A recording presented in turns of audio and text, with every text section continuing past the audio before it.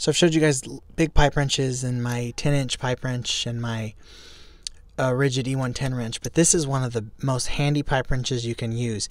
It's a 6-inch. This one just happens to be a rigid. I'll put an Amazon link to one just like it, but I picked this one up at an antique shop in Eugene, Oregon like 6 years ago for $5. And I don't know if there's any way to date rigid pipe wrenches, but I don't know if it's an antique.